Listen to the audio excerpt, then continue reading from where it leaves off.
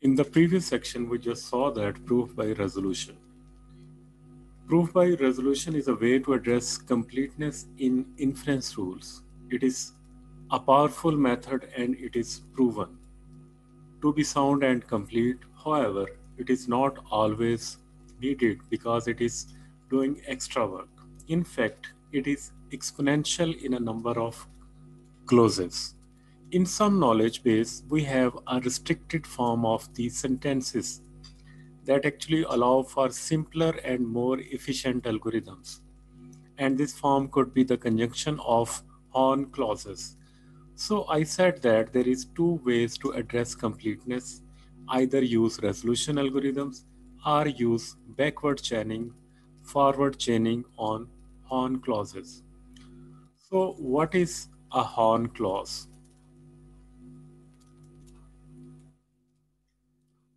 Its logic proposition of the form P1 and P2, Pn implies Q.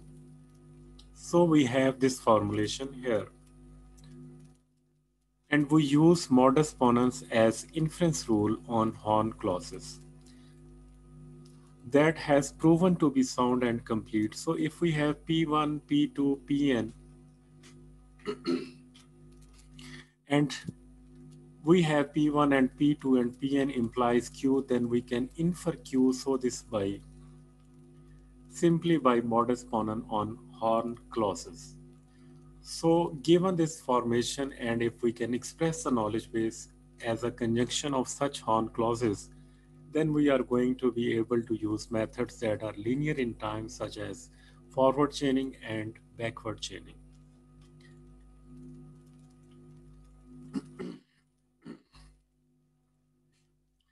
Let's start first with forward chaining. The idea of forward chaining is to fire any rule whose premises are satisfied in the knowledge base and its conclusions to the knowledge base until you reach the query that we need to reach. Okay, for example, if we have this knowledge base here and you want to show that KB entails the formula Q,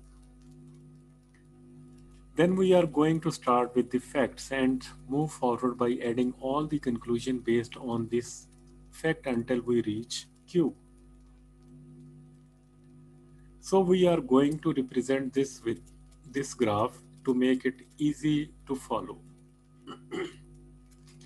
So we are going to have this indication P implies Q here. Then we have two facts A and B. We have L and M implies P.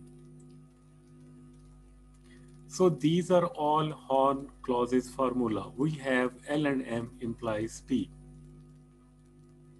So these are all Horn clauses. So if we have L and we have M, so we have this conjunction here that leads to P. If we have B and L, and B and L leads to M and P, so you could see here A and P leads to L and A and B leads to L. So if we have so if we have A and L have P, so this is just written this way. So the conjunction of P leads to L, and then the conjunction of A and B leads to L, and then we have the fact A and fact B.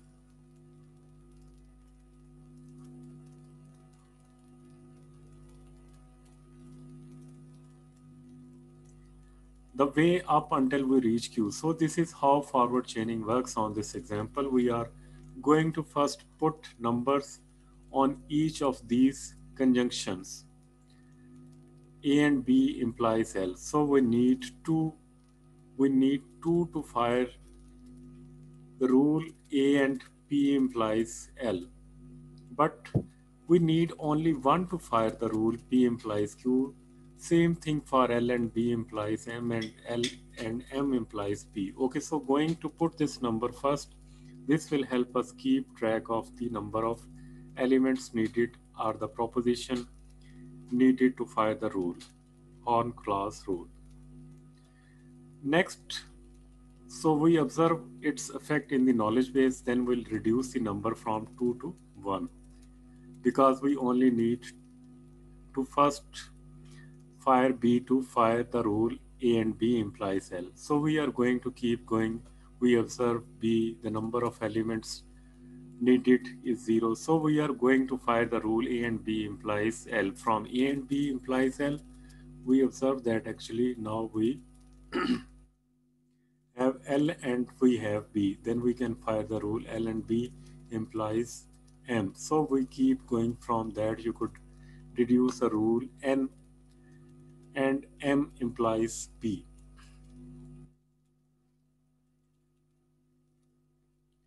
So we double fire this rule. So this is the second time, and from P, and actually we only needed one item to reach Q. So from P we fire Q, and therefore we found Q. So this is how forward chaining works.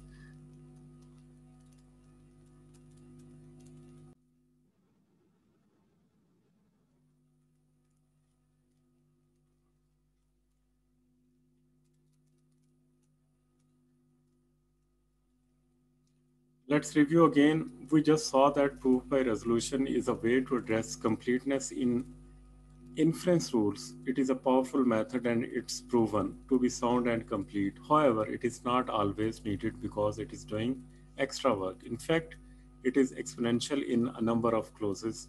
In some knowledge base, we have a restricted form of the sentences that actually allow for simpler and more efficient algorithms. And this form could be the conjunction of horn clauses. So I said that there is two ways to address completeness: either use resolution algorithm or use backward chaining, forward chaining on horn clauses.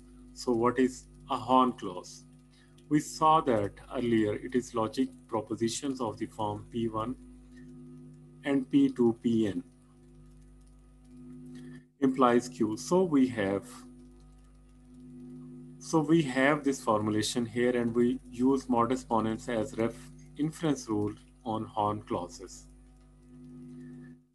That has been proven to be sound and complete. So if we have P1 to Pn and we have P1 and P2 and Pn implies Q, then we can infer Q. So this is by simply by modus ponens on horn clauses.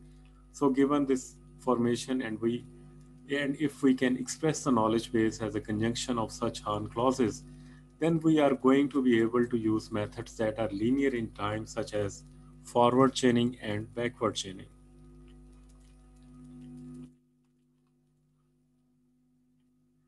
Let's start with forward chaining.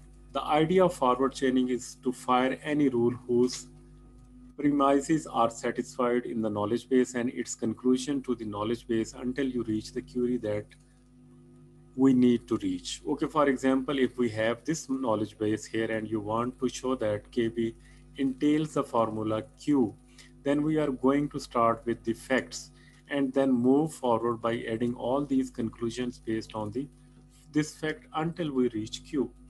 So we are going to represent this with this graph to make easy to follow. So we are going to have this indication P implies Q here. So these are all horn clause formulas. We have L and M implies P.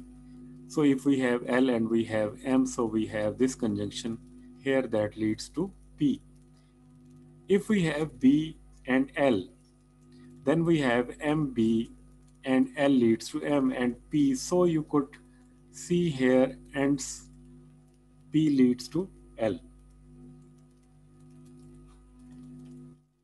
So if we have A and L have P, so this is just written this way: the conjunction of A and P leads to L. And then the conjunction of A and B leads to L. And then we have the fact A and B. So we are going to see how we are actually going to fire those premises until we reach Q. So we are going to start from the fact A and B all the way up until we reach Q. So this is how forward chaining works on this example. We are going two elements. We are going to need these two elements A and B. To fire the conjunction A and B implies L. So we need two. We need two to fire the rule A and B implies L, but we need only one to fire the rule B implies Q. Same thing for L and B implies M and L and M implies B. Okay, so going to put this number first. This will help us keep track of the number of elements needed or the proposition needed to fire the rule on clause rule. Next, we observe A, its effect it on the knowledge base. This will reduce the number from 2 to 1 because we only need to fire B to fire. The rule A and B implies L. So we are going to keep going. We observe B, the number of elements to needed is 0. So we are going to fire the rule A and B implies L. From A and B implies L, we observe that actually now we have L and we have B. Then we can fire the rule L and B implies M. So we keep going. From that you could deduce that rule N and M implies P, and from P we could both fire the rule P and A implies L. So we double fire this rule. So this is the second time, and from P, and actually we only needed one item to reach Q. So from P we fire Q, and therefore we found Q. So this is how forward chaining works. How about backward chaining?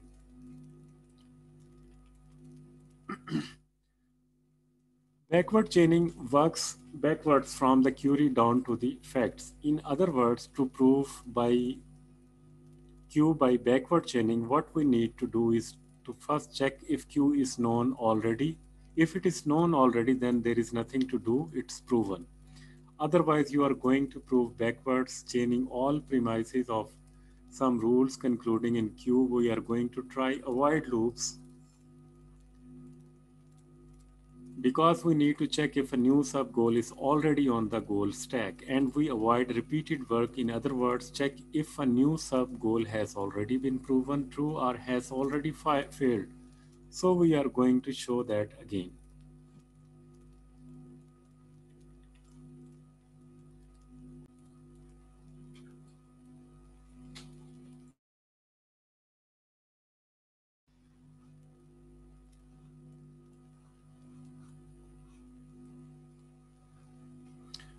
Let's see backward chaining now through an example. The idea of backward chaining is to start from the query Q and find the implication in the knowledge base that leads to Q. The idea is then to go down in the graph until it reaches the facts here A and B and bring that information up. All right, so we start with Q. We identify that for Q we need P. To get P, we need both LM. To get L, we need both A and P. To get etc. So you are going to keep going with these process until we find A and B. From A and B, we get L. From B and L, we get M. From M and L, we get P, etc. and we recover Q. So the process is really targeted toward finding the query Q. And the way it compares to forward chaining is as follows. The first of all, forward chaining is data driven. In other words, it's automatic and conscious processing. It may do lots of work until it finds eventually the query Q. Backward chaining is considered as a goal driven method that actually is appropriate for problem solving. In fact, the complexity of BC or backward chaining can be much less than linear time in the size of the knowledge base.